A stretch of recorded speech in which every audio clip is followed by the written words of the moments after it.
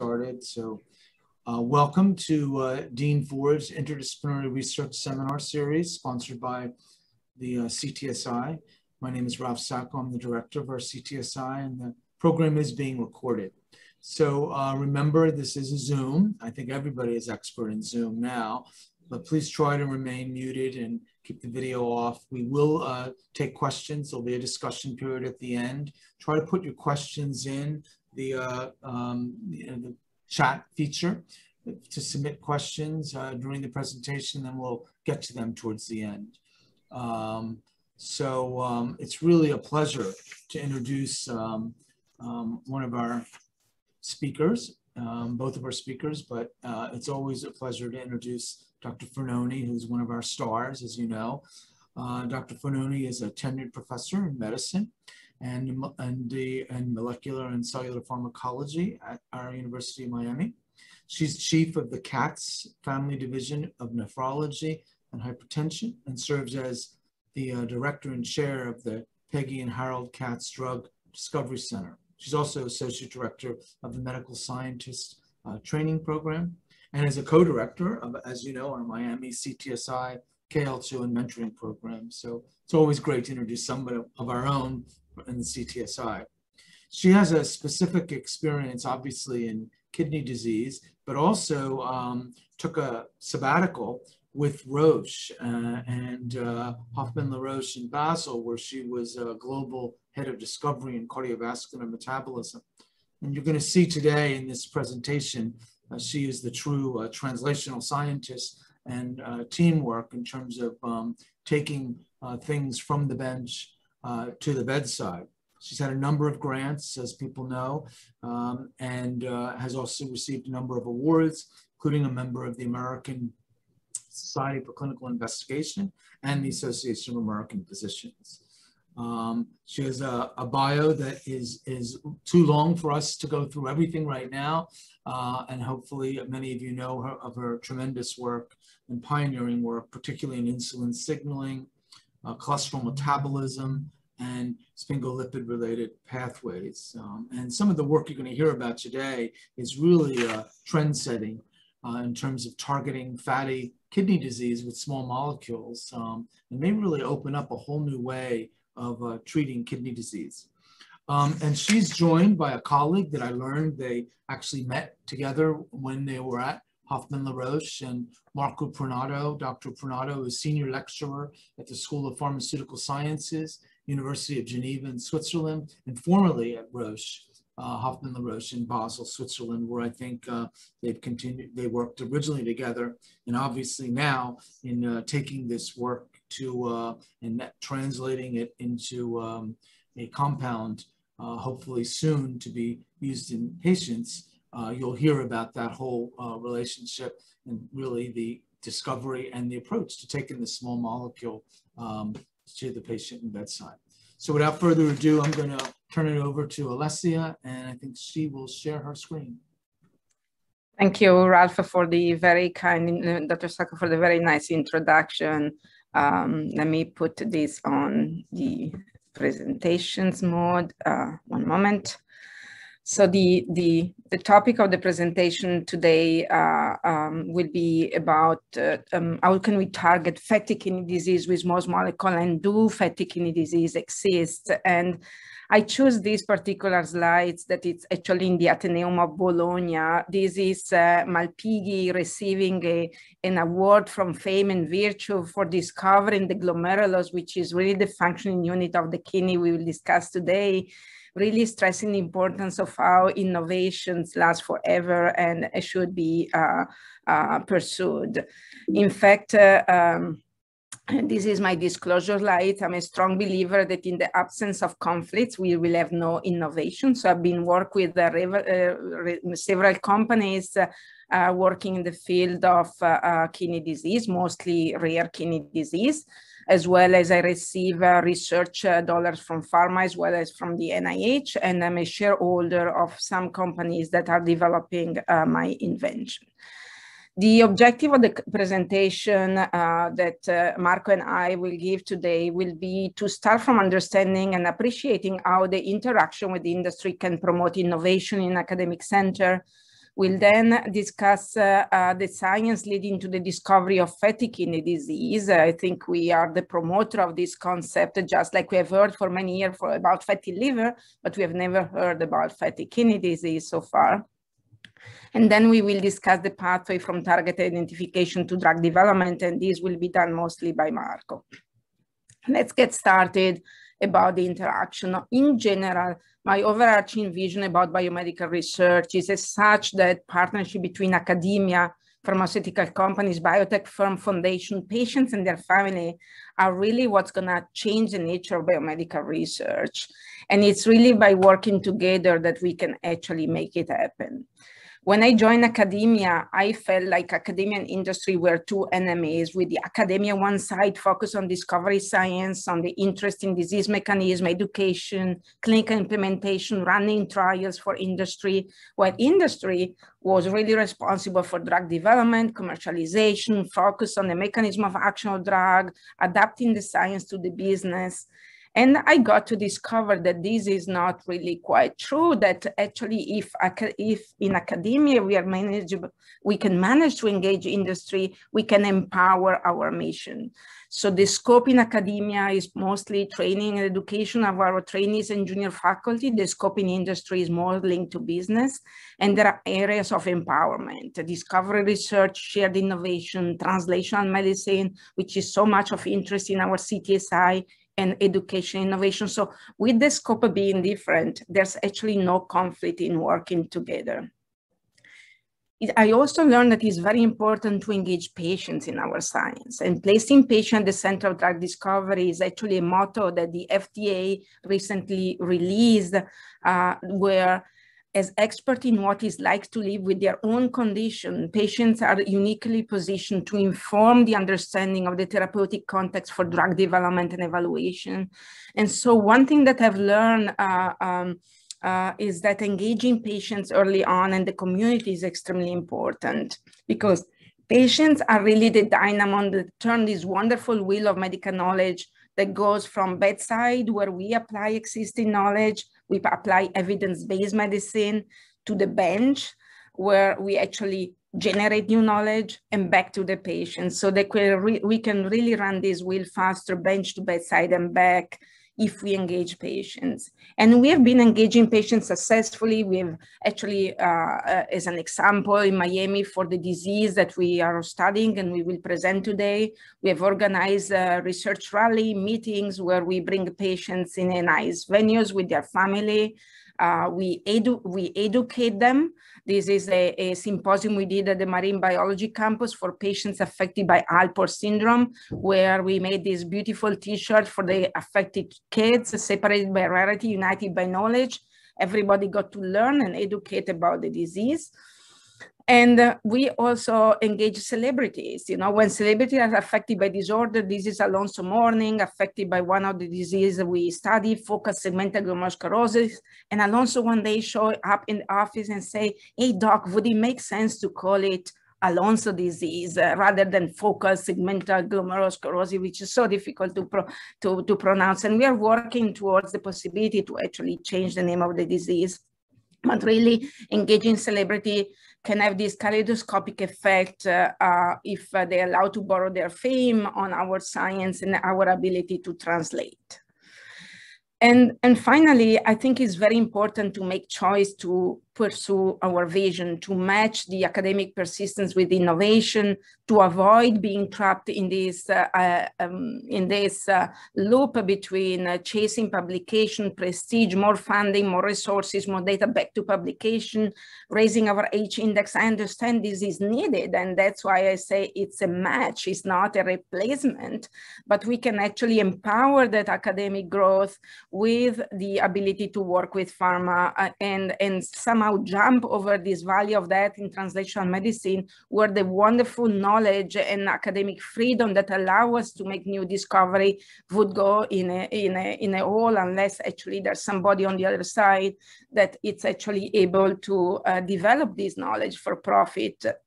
And this is the slides I had from our dear Dr. Rajguru from the CTSI. Just briefly about myself, after I became tenured professor at this institution, I really understood and thought that pharma experience would be key to find a cure.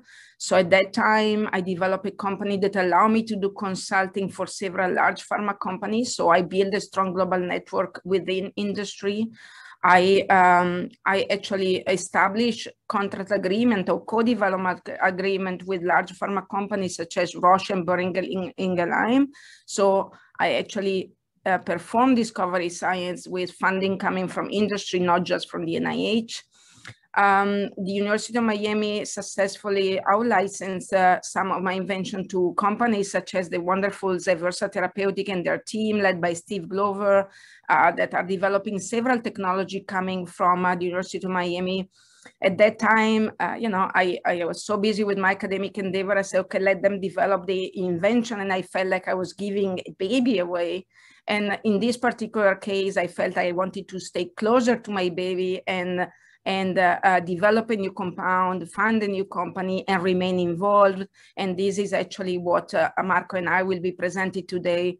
Another very important way to interact with the industry, there's an opportunity to train postdoctoral fellows that are from pharma company into academic center. And we are currently training a wonderful postdoc from Gutenberg that is sponsored by AstraZeneca and is hired, is an employee of AstraZeneca. But so after discussing this, and I hope I convince everybody the importance of working with the industry, we will move to the scientific component of the talk that is really to try to appreciate the science leading to the discovery of fatty kidney disease. Because I'm a nephrologist, obviously I will give, and few people in the audience are, I will give a little bit of a review of this wonderful functional unit that is in the kidney, the glomerular filtration barrier. If we look at capillary loop in the glomerulus and we try to enlarge it, the filtration barrier is constituted by a basement membrane, by podocytes on the urinary side that are thermally differentiated epithelial cells that interdigitate with each other, and a fenestrated endothelium on the broad side. This is a transmission electron microscopy of our favorite cells, this podocyte, which is these polarized cells that have major processes and food processes that interdigitate with adjacent food processes from a podocyte, from other podocyte to form what we call this lead diaphragm as enlarged here and where the arrow are pointing on the bottom right. But as a nephrologist, we also deal with a lot of diseases that are idiopathic, meaning we don't really know what causes them. We don't know the pathogenesis of the disorder. And understanding the path from health to disease is the only thing that will help us to reverse the disease. So what brings this wonderful podocyte with this wonderful site architecture on the left side to disease podocytes, as we see now on the right-hand side, is not known. And as long as that is not known, it will be very difficult to actually find a cure. One thing that is clear that podocyte injury, these thermally differentiated cells, is something that characterizes several diseases, both rare and prevalent kidney disease. If we look at the normal podocyte in green, it nicely sits on the basement membrane with these food processes. If we look at focal segmental glomerulosclerosis, you can see that the site architecture is lost and the podocyte is flattened. If we look at Alport, a disease that affects primarily male and young adults or adolescents with hematuria and proteinuria, we can see that the basement membrane, because it's a mutation in collagen chain, the basement membrane are altered. And by being so altered, we can have the passage of red blood cells and also a flattening of the food processes of podocyte. And then diabetes, a disorder where the podocyte is flattened and sits on thickened basement membrane. So those are all diseases where podocyte injury and podocyte loss represent a problem. And why it's important to prevent podocyte loss? Because it becomes very clear that although in the early stage when we start losing few podocytes, the other podocytes tend to compensate by hypertrophy. Once we lose 20 to 40% of podocyte, the disease of the kidney inexorably goes towards end-stage kidney failure requiring dialysis or transplantation. So just a podocyte depletion is sufficient to cause this tubulointerstitial fibrosis leading to end-stage kidney failure. And although we don't know the mechanism, these data were actually validated also in patients. In this elegant study done in diabetic kidney disease in the population of American Indians, which are the one most affected by diabetic kidney disease, what Rob Nelson from the NIDDK demonstrated is that the epithelial cell number, the podocytes, are reduced in the early stages of diabetic kidney disease where the patient manifests with microalbuminuria without having an impairment of their kidney function or of their GFR.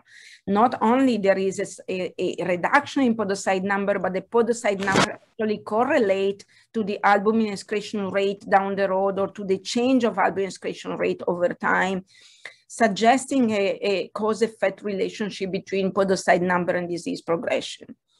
In order to understand what it is that caused this podocyte loss in the setting of diabetes, my laboratory more than 15 years ago patented the method to actually study podocyte in culture exposed to the serum of patients enrolled in natural history studies and longitudinal cohorts.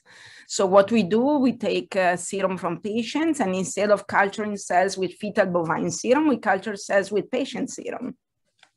And we study cohorts that are very well homogeneous for all the parameters and that are differentiated only for those patients that develop kidney failure from the patients do not develop kidney failure. And we try to study the molecular signature of these cells in culture, as well as several phenotypic readouts that would allow us then to do also drug discovery and to understand whether a liquid biopsy could one day replace the traditional kidney biopsy, where the molecular signature may actually be similar, overlapping to the one of podocytes in culture. And the first time we did this, I say we did it with serum of patients with diabetes, both type 1 and type 2 diabetes. And you can see that these patients were very well matched for age, gender, diabetes duration. They had the same A1C, the same cholesterol level in the circulation. The only difference was really one subpopulation developed kidney disease, the other one did not. And when we actually did microarray studies, at that time was microarray, not RNA-seq studies in these cells, we were able to notice that the molecular signature in cells exposed to the diabetic milieu of a serum of a patient developed diabetic kidney disease is rather different from the one of a patient that has diabetes without kidney disease. And the pathway that were mostly regulated in the patient that developed kidney failure were inflammation, insulin signaling, apoptosis, and lipid metabolism. And this was probably the very first time in my career I heard about lipid metabolism. And first I said, no, I'm a protein expert. I don't want to hear about that. But the cells keep on coming back and the data keep on coming back, stressing the importance of lipid metabolism. And this is actually when we looked at we went from RNA microarray data to actually see whether lipid pathway would be regulated in podocytes. And what we noticed that podocytes that were exposed to the serum of patients with diabetic kidney disease actually tend to accumulate oil-redox lipid droplets in their cell body. Oil-redox is nothing but a marker of lipid droplets. This was also validated by Philippine staining in orange here, that is nothing but a staining for free cholesterol. And you don't need to be a cell biologist to see that these cells also change morphology and have this cauliflower type of appearance.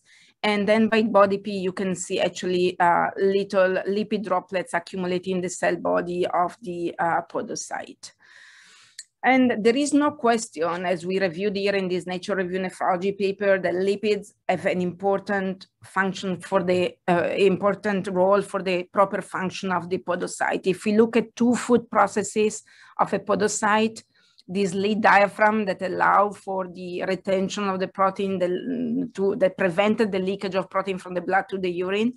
This particular lead diaphragm is composed also of cholesterol, phospholipid, sphingolipid that allow for this lead diaphragm protein to sit properly at the membrane and to engage in homophilic and heterophilic interaction among each other. But the question is what happens when there is too much cholesterol or too much lipid accumulating in the cell body of cells. And in fact, in both clinical and experimental diabetic kidney disease, it was described that in patients with diabetic nephropathy, there are lipid droplets accumulating in the cell body of the podocyte. And this was validated in an experimental model of type 1 and type 2 diabetes, where by mass spec, my colleague Moshe Levy was able to demonstrate accumulation of both cholesterol and triglyceride in the kidney cortex. The key question we always got at this time, I say, oh, this must be a consequence of the fact that you're studying diabetes. Diabetes is a dysmetabolic disorder. Most of these patients have hyperlipidemia. Of course, they tend to accumulate lipid. And actually this idea, of course, but in the concept that lipid may actually accumulate in the kidney is not so novel neither, because if you look at the British Medical Journal from the 80s, it was described that there was a fatty transformation of the kidney with the replacement of renal tissue by true adipose tissue. And in the Lancet in 1982, the suggestion that kidney disease may be mediated by abnormalities of lipid metabolism. So thinking about the possibility of the cause-effect relationship between lipid accumulation in the kidney and development of disease. And exactly because we were challenged by the idea that lipid would accumulate primarily in disease of metabolic origin, we start looking at disease of non-metabolic origin. Focal segmental glomerulosclerosis and Alport syndrome are diseases that are mostly affecting pediatric patients that have no comorbidity, no cardiovascular issues, that are often linked to genetic mutation. Alport, as I mentioned, is linked to collagen 4 mutations. And our pathologists often report the presence of foamy podocytes, so lipid droplets, in the cell and in the parenchyma of patients affected by Alport and FSGS.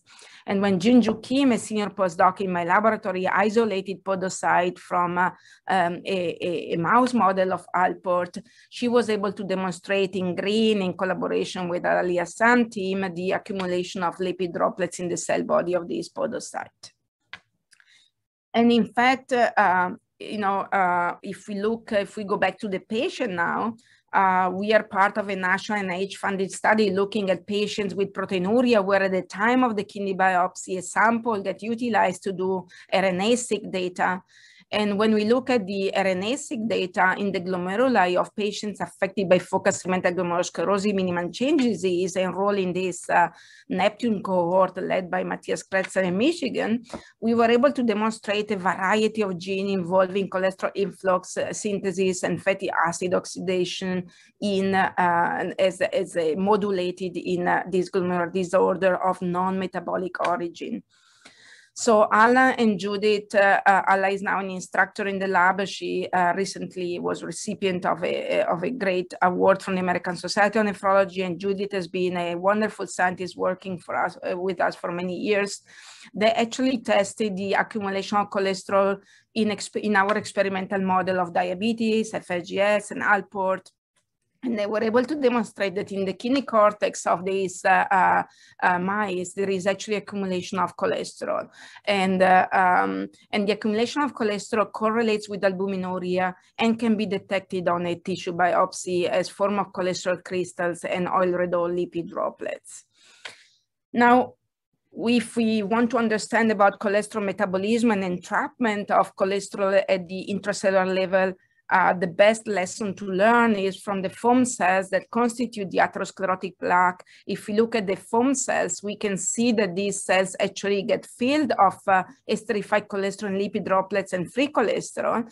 And that the only way to actually extract this cholesterol from the foam cell of the atherosclerotic tract is through ABCA1 transporter that brings free cholesterol to a nascent HDL, or through an lecithin acetyltransferase enzyme that generate a mature HDL, and that also facilitate additional ABCG1 dependent efflux of cholesterol to the cells.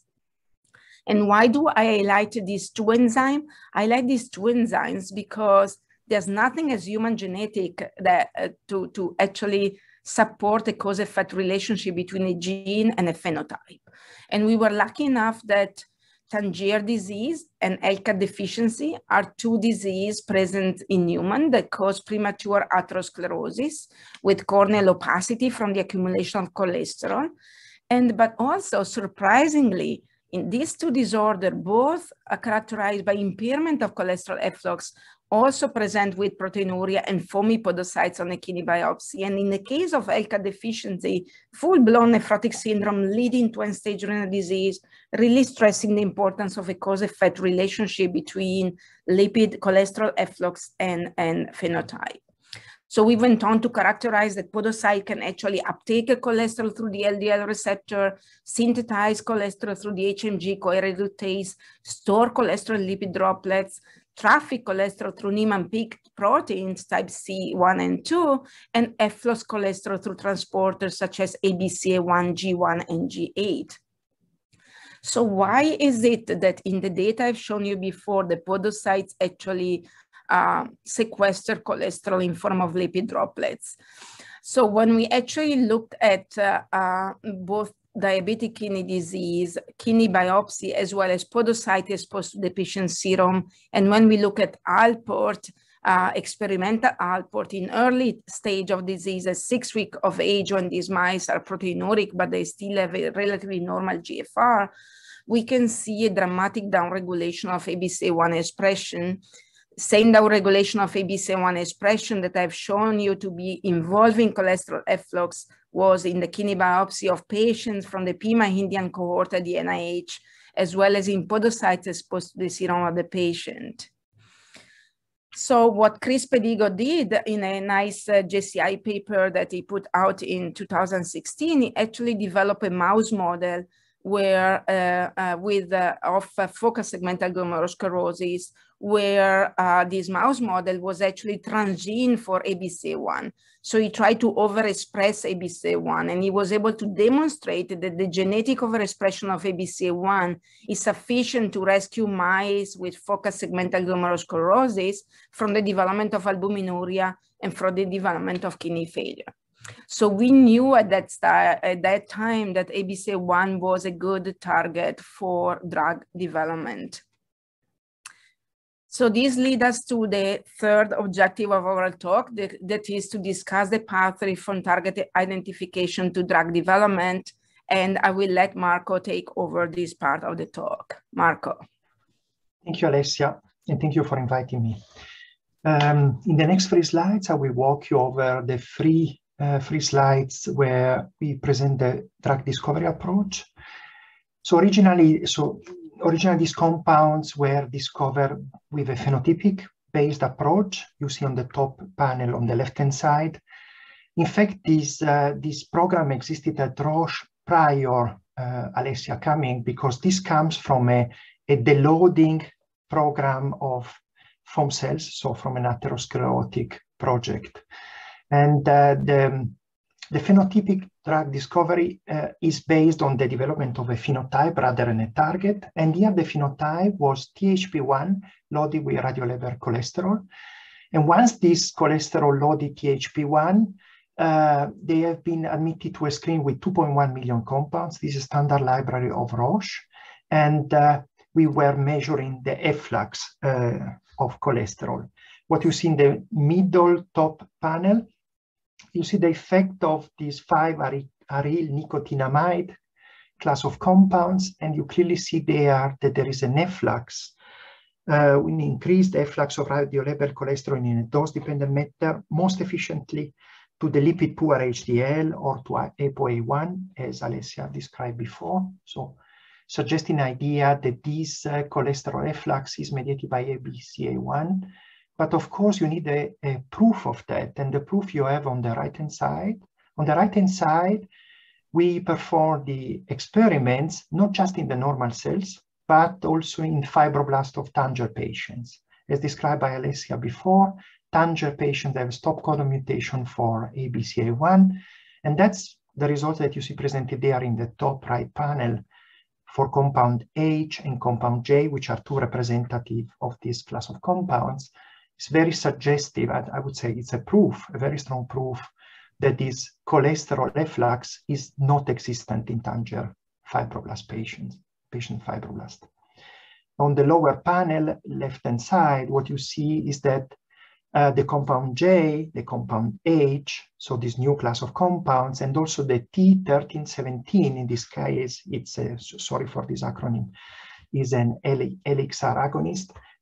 In duplicate, they suggest an increased expression of ABCA1. And what you see on the right-hand side, on the lower panel, it's very important because what you see there is this cholesterol efflux is not mediated, as in the case of T1317, which is still the Elixir agonist, it's not mediated at transcriptional level. So that's a major difference compared to the Elixir agonist. This work is work of a lot of people, and in particular, Matthew Wright was the leader in this program at Roche. Maybe on the next slide, Alessia. But of course, we wanted to know more about this compound because we know that this class of compounds was already identified in a cannabinoid 1 receptor antagonist program. But we know the rimonabant, which is a cannabinoid receptor agonist, has not this efflux, is not capable to mediate this efflux through ABCA1. So we postulated, we hypothesized at the time that probably this was an off-target effect of this compound. So we started from the compound H that you see on the left panel, top panel. And the compound H is the compound I showed the results in the prior slide. And we engineer this compound in the ortho position with an azide, with a trishaded azide. And the reason to make this trishaded azide was to have now a tool at our ends capable to use for doing proximity ligation with proteins which are interacting with this compound.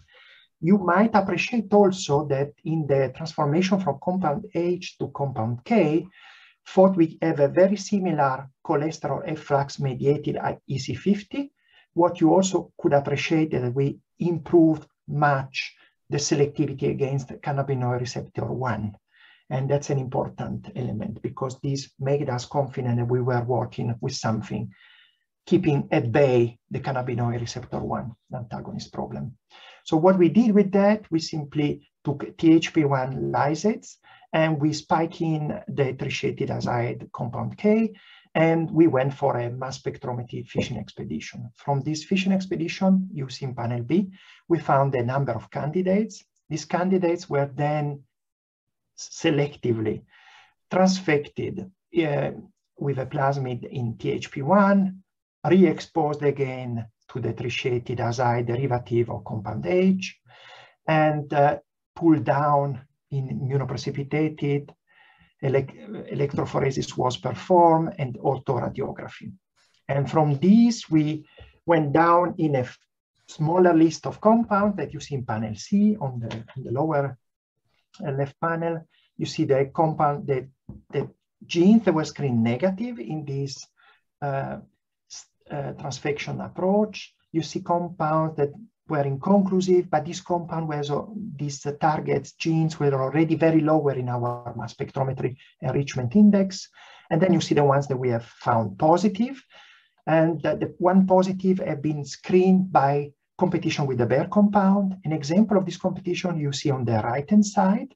The right-hand side, you see the same experiment conducted with compound A, so with the trishaded compound K. But this time you see the competition for OSBPL7 and was only positive the competition of OSBPL7.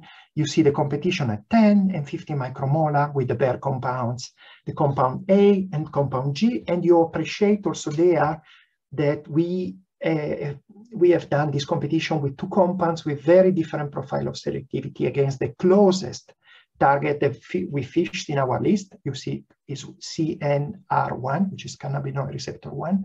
And you see that both compounds, even the most selective one, were able to effectively compete with the trishaded compound. So if you can go to the next slide, Alessia.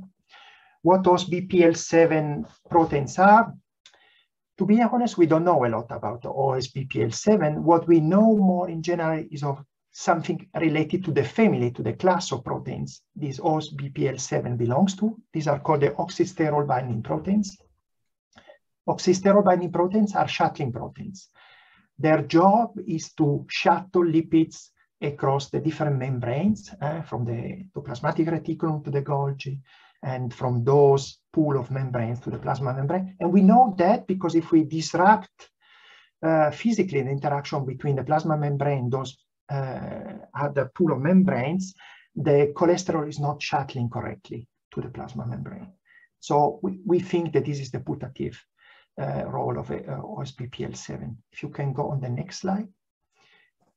But of course, this was not enough, and certainly this was not enough for the Nature Communication reviewers. And so we had to go ahead in our effort. And on the panel A, you see a enriched set of compounds. The first 7 are active. The second series were inactive in inducing the cholesterol efflux mediated by ABCA1. And you see that those ABCA1 percents of induction at 10 micromolar correlates very, very well with the percentage of inhibition of the Bayer compounds on the tritiated compound K, which is the second column. And there is a nice correlation between this activity-activity relation. But of course, this was not enough to demonstrate the physical interaction of this class of compounds with the protein. So what we did, and you see in panel C, what we did was identifying the putative binding site for those compounds in the protein in OSBPL7. So what we did was a creation of an homology model. Unfortunately, does not exist a crystal of OSBPL7, but all OSBPL7 have a very conserved oxysterol binding, regulatory binding domain. And we could use the ORP1, which is a very relative protein. It's only 45% homology at the overall structure, secondary structure, but in the ORP is 79% homology. So quite usable for a homology model. And what you see in panel C, you see an homology model. So this is just a model, it's not a real crystal structure that you are seeing there. And you see the OSBPL7 ORP, so the oxysterol regulatory domain, which bound in our violet or pink. In pink, you see our compound modeling inside. And in the panel C, in the left-hand side, you see an active compound, which is compound M, that you have also in the panel A. And on the right-hand side, in the upper panel, okay. But what you see there, I mean, I don't want to go in the crystal structure detail, but we identify the key residues, and the key residues are the lysine in position 636 and the isoleucine in position 641. Why we know that and how we know it? Because we did site-directed mutagenesis on those residues, and we know that those residues are really fundamental. And on the panel C, on the upper panel, as I told you, on the left-hand side, you have an active, and on the right-hand side, you have the inactive. We know also what's the difference between an active and an inactive. And there is a steric hindrance for the inactive compounds with the arginine in position 550. And how we think that this compound works, we think that this compound perturbs the normal side where cholesterol is binding to this protein. On the lower panel, you see now a model of ORP1 with cholesterol. This is a real crystal that you are seeing there with a cholesterol bound. And you see that the cholesterol is interacting with the position ASN in position 707 and also with the valine in position 712, which are homolog to the lysine in position 636 and the isoleucine in position 641. So we are really confident, and I think we convince also the reviewer that this is the real binding mode of those compounds after a lot of work of Alessia and her lab. Thank you, Marco. So I take over from here. So what we did at that stage of this wonderful chemical development at Roche, Miami had an agreement to develop these compounds further. And what Javier, a scientist in the lab, did was to test whether these compounds or the top compounds identified, compound A and G, would also be able to upregulate ABCA1 expression in culture podocyte. And so they did. with an increase of ABCA1 at the plasma membrane. It was also able to demonstrate that these compounds are functional. They're able to actually increase ApoA1 mediated cholesterol efflux from culture podocyte in a dose-dependent manner, compound G and compound A. Compound C is a LXR agonist that we utilize as a positive control. So you can see that their efficacy is similar to the one of an LXR agonist. What Javier also did was able to verify that in total kidney or podocyte, there is actually expression of OSBPL7, and by immunofluorescence localize OSBPL7 with the synaptopodin that is a marker of podocyte to demonstrate that in vivo and in vitro podocyte express the target of the newly identified compounds. At that point, we utilized these small molecules to test in experimental models of disease. We first studied focused segmental glomerulosclerosis that is induced experimentally by giving adriamycin to mice.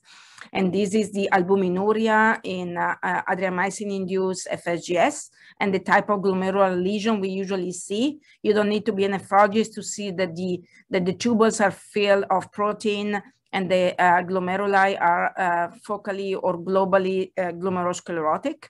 But actually, when we administered the compound G, the mice were just identical to the control. And our blinded nephropathologists that evaluate the slides were able to show the compound G was able to completely abolish glomerulosclerosis, segmental glomerulosclerosis, podocyte hypertrophy, hyperplasia, tubular inflammation, microcyst formation, and the reduction of mesangial expansion, which also resulted, usually these mice tend to suffer because they're severely proteinuric and nephrotic, and the compound actually maintain the same body weight of the control. But because the experimental model of FSGS don't resemble as well the human disorder, we went to study another rare genetic disease, Alport syndrome. Studies in the laboratory done before have shown that Alport syndrome is a disease of fatty kidney disease, and that drugs such as cyclodextrin, which defat the kidney, are effective in the treatment of Alport syndrome. So we wanted to verify whether this compound was also effective in improving kidney function. We saw a dramatic reduction in albuminuria. Serum creatinine and blood urine nitrogen were pretty much normal. The body weight was preserved, and the mesangial expansion was also totally normal, as demonstrated in this representative image of glomeruli. You can appreciate the compound-treated Alport mice are similar to control mice. In what was more exciting, that even when we give the compound at the time that the disease is already established, when these mice are already severely proteinuric with a CKD3 equivalent, meaning a GFR around 40, the compound is able to prolong the survival of these mice that usually died at 8 weeks of age for kidney failure. And I'm happy to share with you that now this compound is in clinical development, and is a phase 2 trial is planned to start in the third quarter of 2021 after IND approval. Not only the compound was protective in kidney function, but also the compound was able to reduce the accumulation of cholesterol in the kidney cortex, and was able to reduce the esterified cholesterol both in the FSGS experimental model and in the Alport experimental model. And the accumulation of esterified cholesterol correlated to the degree of albuminuria in these mice. The next question is, okay, we have studied this compound now into rare disease, FSGS and Alport, and just to go to the last slides, the question, would this ABCA1 inducer also work in more prevalent kidney disease? For those of you that are not nephrologists, the #1 killer of the kidney is diabetes, and diabetic kidney disease is the single most common cause of end-stage kidney failure in the US and globally. So what Michelle Ducasa did, another graduate student from the pharmacology department working with us that is now postdoc in Maria Abreu lab, had a wonderful study with the cover in JCI in 2019, demonstrated that the compound called here A30 given to DBDB mice, a mouse model of diabetic kidney disease, results in a preservation of podocyte number, in a reduction of the mesangial expansion, and in the improvement of this food process effacement by electron microscopy. What Michelle did, she also demonstrated the compound reduced albuminuria in the BDB mice, results in a protection from kidney failure with normalization of blood urine nitrogen, and reduce the esterified cholesterol content that would accumulate otherwise in the kidney of these mice, and validated the idea that it is the esterified cholesterol that accumulate in the kidney cortex that tend to correlate to parameters of kidney function. Stressing the importance that yes, it is likely that chronic kidney disease of both metabolic and non-metabolic origin is linked to the accumulation of cholesterol ester in the kidney parenchyma, and any strategies that can actually contribute to defect the kidney is likely to be successful. So in summary, I hope I've discussed how important it is to have interaction between academia and industry for successful drug discovery. I've shown you that the impairment of ABCA1 dependent cholesterol efflux is a primary contributor to podocyte injury and glomerular disease. And we have shown you that pharmacological modulation of renal lipid metabolism is sufficient to protect from renal failure in kidney disease of both metabolic and non-metabolic origin. And I want to move to the most important slides. This is a little bit a pre-COVID older pictures of the lab. I just hope we can have a new one soon.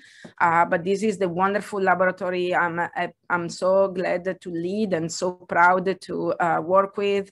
My collaborator at the CAT Center, Sandra Mercer, Hassan Alali, Alla Mitrofanova, the Roche team led by Marco. Matthew Wright was really the scientist leading this effort at Roche when I joined in 2013.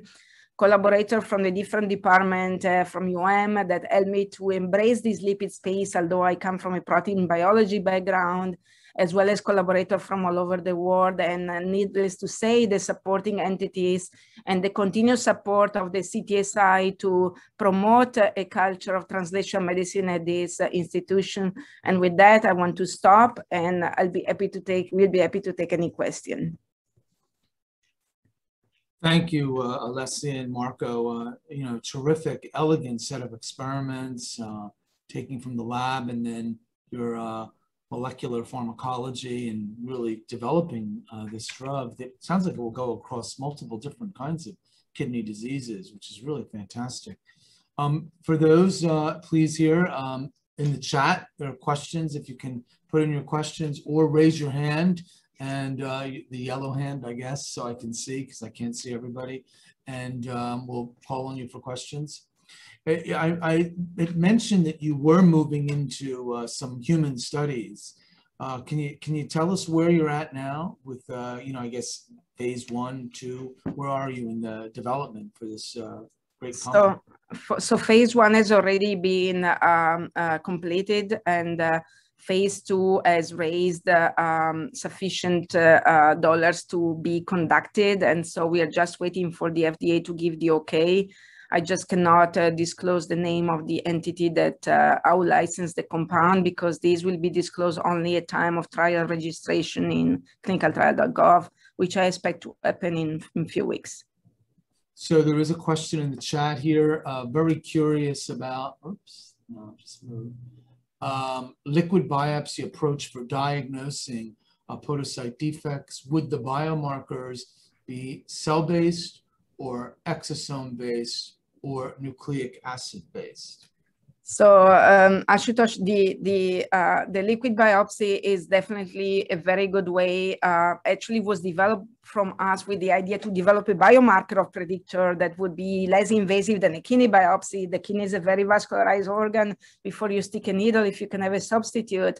However, we fail by trying to validate the biomarker. We fail to have a sufficient inter-assay variability to move it forward for clinical application. We still do it.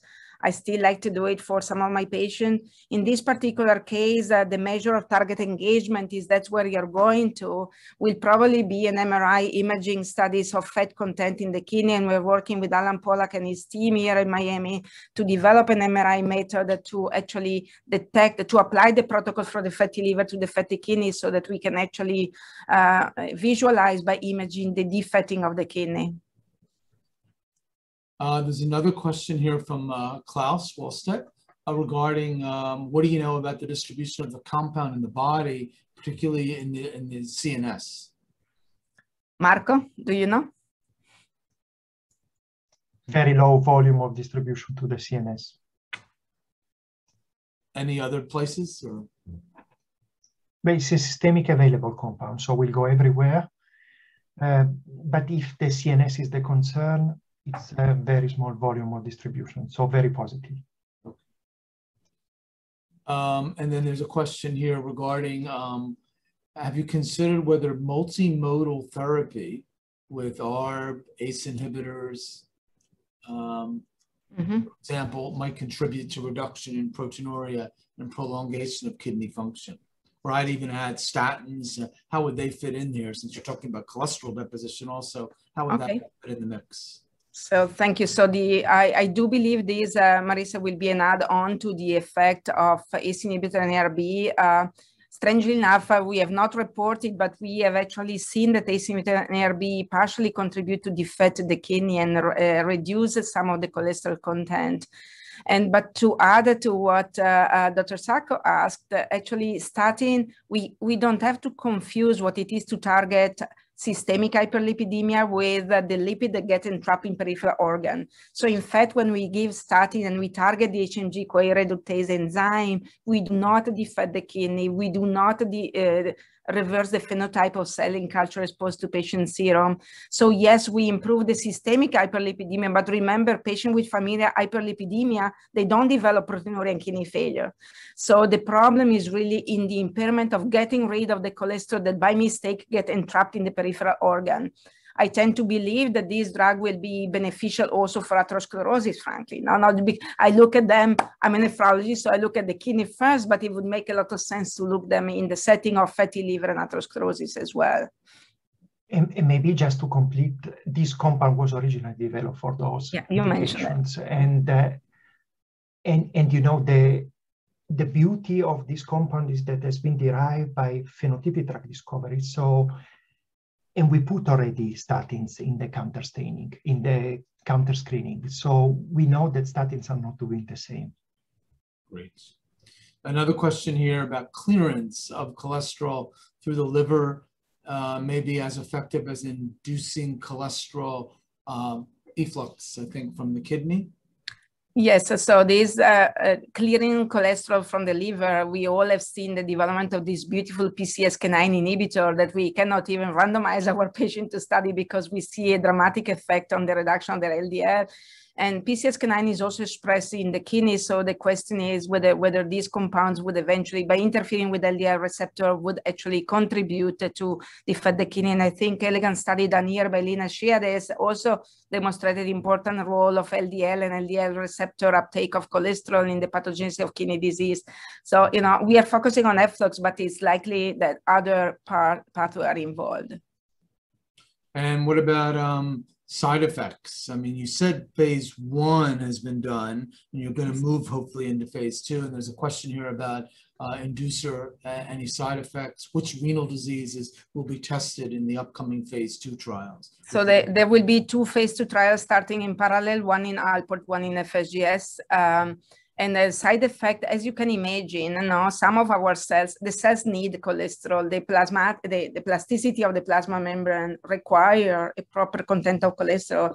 If you think about the cells that is most susceptible to, that needs the most of this plasticity is the red blood cells that circulate so fast, and when they have to go through the capillaries, they can break, no? So the concern, I think, every time you develop a compound that defats the cells is that there's not enough fat for that plasticity of the plasma membrane. And hemolytic anemia was, for example, a concern with the very first cyclodextrin that were developed. Cyclodextrin is also nothing but a sugar that removes cholesterol content from the plasma membrane. And hemolytic anemia was described in the early stages, but in the early cyclodextrin, not the new one, not the hydroxypropyl beta cyclodextrin, but the prior one. I do believe, though, that the phase 1 didn't show any, I know the data in the phase 1 didn't show any trend to anemia or hemolytic anemia, but obviously we don't know whether treating for a lifetime would have more consequences, and that's why we do clinical research. Right, exactly. And then another one here, do standard therapies for proteinuria and diabetic kidney disease, such as, and we heard a little bit about angiotensin converting enzyme inhibitors and blockers of sodium glucose transport, upregulate ABCA1 and improve cholesterol efflux. So other drugs and their effect on this mechanism. So thank you, Gabriel, for this nice question. I think for the angiotensin converting enzyme, I already responded. We do have some data that shows some defecting on the kidney. We are working with Boehringer Ingelheim to study the effect of SGLT2 inhibitor. You could envision that if you block the glucose absorption in a given cells, you're going to mobilize the lipid that are going to be the fuel for ATP generation. So we're actually testing this hypothesis that SGLT2 inhibitor offer renal protection as shown in the Credence trial, in the DAPA-CKD trial in the New England, through defect in the kidney. And for aldosterone blockage, we know the Finerenone study, a Fidelio study was also published with great outcome data. And we are talking to Bayer about looking at whether these compounds could also be responsible for, could also cause some defecting of the kidney. And then I guess the last question here about inflammation causing downregulation of ABCA1 and reducing cholesterol efflux, and why not target inflammation and not inflammation? Well, you know, the effect is inflammation can be good for an immediate response and can be bad if it's chronic. And every time anti-inflammatory agents targeting TNF-alpha or TNF-alpha pathway or chemokine receptor in the kidney space have been trying to be developed, they always fail to achieve outcome. And I tend to, if you look back at what we published before, we were strong believers that inflammation, insulin resistance would drive everything. And now I have a more centric view in the idea that this fat is responsible for the intracellular inflammations that would eventually cause cell damage. But it's probably a dog that bites its tail. And I have no doubt that that's the way it works. And so it's always the tricky part, which comes first. But yes. I think you've really demonstrated nicely, like an elegant approach here and a new approach for dealing with kidney disease. So again, terrific talk and a great example of the power of academic pharmaceutical collaboration. I believe, Raquel, has a question come up, or are we done? Usually, sometimes you had a question at the end, but I think there was one more question. Oh, no, I meant a question regarding satisfaction with the survey. No poll today. No, oh yeah, one last question here then. Now, hearing loss has been reported as a potential side effect of cyclodextrin. Any comments about this? Well, I probably don't know enough about this, but yes, it has been reported and also has been found in the Niemann-Pick study. I don't know, I think there's people from the Zyversa therapeutic team on the call, if they may know more than me as they are developing this for kidney disease. I'm not aware of the specific data, Efren, I'm sorry. That's okay. So again, thank you, Alessia. Thank you, Marco. And again, good luck. And we look forward to hearing more as this moves into further human studies. Fantastic work.